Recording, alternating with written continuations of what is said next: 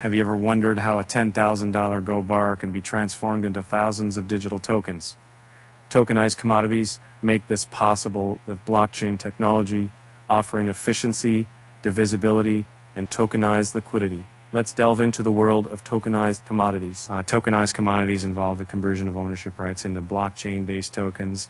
These tokens represent real-world assets like energy resources, precious metals, and agricultural products. Through tokenization, assets are divided by assets and issued on a blockchain network for trading and redemption. Step 1, issuance involves creating tokens on a blockchain network. Step 2, storage ensures secure custody of physical assets.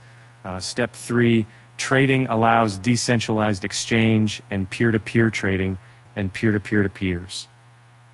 4, redemption permits exchanging tokens for the underlying physical goods.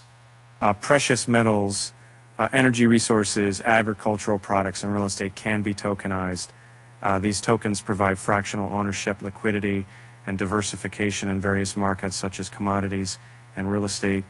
Tokenized assets offer unique investment opportunities and redefine ownership structures. Or commodity-backed cryptocurrencies peg their value to tangible goods like gold, oil, or real estate. These digital assets offer stability by linking their value to physical commodities. Examples include Tether Gold and Paxos Gold, providing a bridge between traditional commodities and digital assets. And tokenized commodities leverage blockchain technology, improving liquidity, transparency, and market efficiency. Fractional ownership, real-time settlement, smart contracts, enhanced trading experiences. And so despite advantages, cybersecurity threats must be addressed for widespread adoption.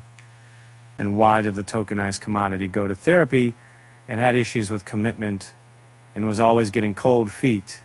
And with that said, thanks for watching, and until next time.